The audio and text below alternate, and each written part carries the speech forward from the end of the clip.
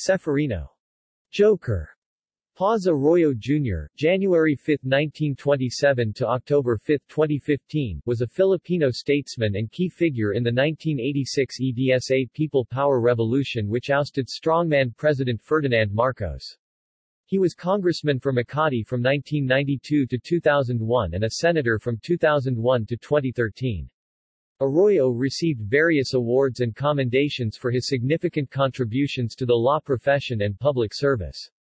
Among these are the Philippine Bar Association's Most Distinguished Award for Justice as a man beholden to no one except to his country, and a Senate Resolution No. 100 enacted in the 8th Congress commending him for his invaluable services to the Filipino people.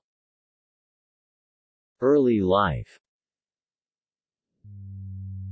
Joker Arroyo was born on January 5, 1927 in Naga, Camarines Sur to Ceferino Barrameda Arroyo Sr. c. 1884 in Baao, Camarines Sur, January 7, 1949 in Sampaloc, Manila, and Eusebia Bance Paz, born c.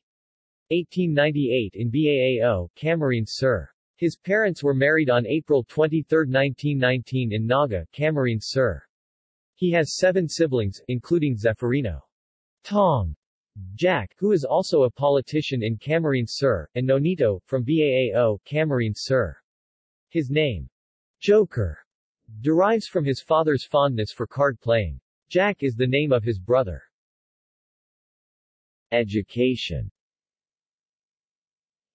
He completed his elementary education at the Naga Central School I in Naga, Camarines Sur and secondary education at the Camarines Sur National High School also in Naga City. He obtained his Associate of Arts in Public Law at the Ateneo de Manila University pre-law. In 1952, his Bachelor of Laws from the UP College of Law at Diliman. He is a member of the Upsilon Sigma Phi fraternity, batch 1948. Career. As a lawyer. He started his professional career as lawyer in 1953. Most of his clients belonged to the middle class and low-income families. On September 23, 1972, President Ferdinand Marcos declared Proclamation 1081, placing the entire Philippines under martial law. Arroyo was the very first lawyer to challenge the act before the Supreme Court and questioned its legality under the 1935 Philippine Constitution.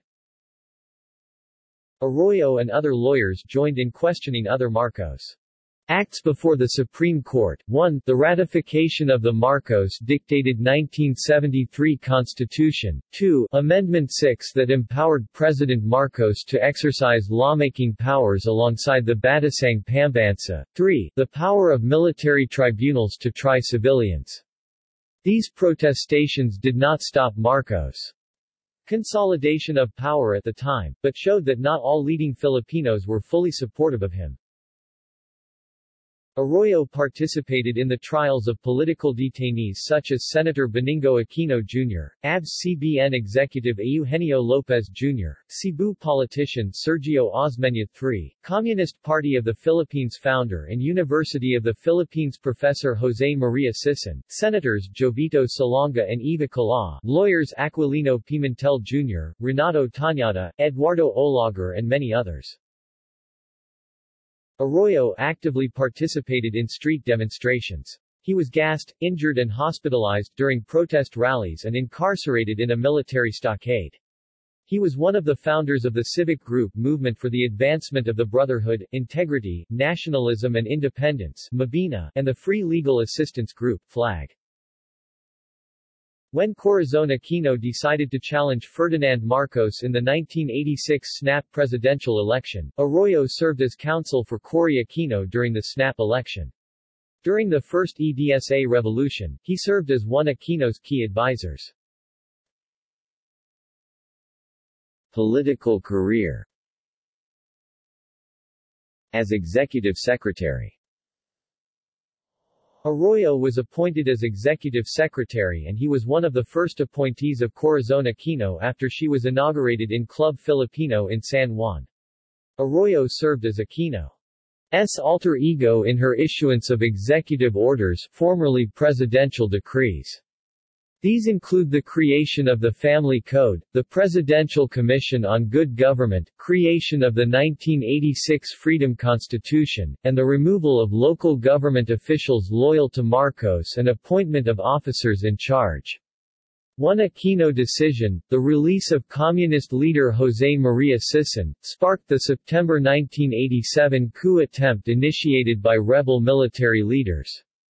Due to intense pressure from the Philippine Congress in the following months, Aquino accepted Arroyo's resignation. Arroyo held various posts in the government service, first as executive secretary in the Aquino cabinet from 1986 to 1987, then as chairman of the Philippine National Bank and as executive director for the Philippines in the Asian Development Bank from 1986 to 1990. Arroyo has received various awards and commendations for his significant contributions to the law profession and public service. Among these are the Philippine Bar Association's Most Distinguished Award for Justice as a man beholden to no one except to his country, and a Senate Resolution No. 100 enacted in the 8th Congress commending him for his invaluable services to the Filipino people. As congressman, Arroyo ran independent for the position of congressman in the Lone District of Makati in 1992.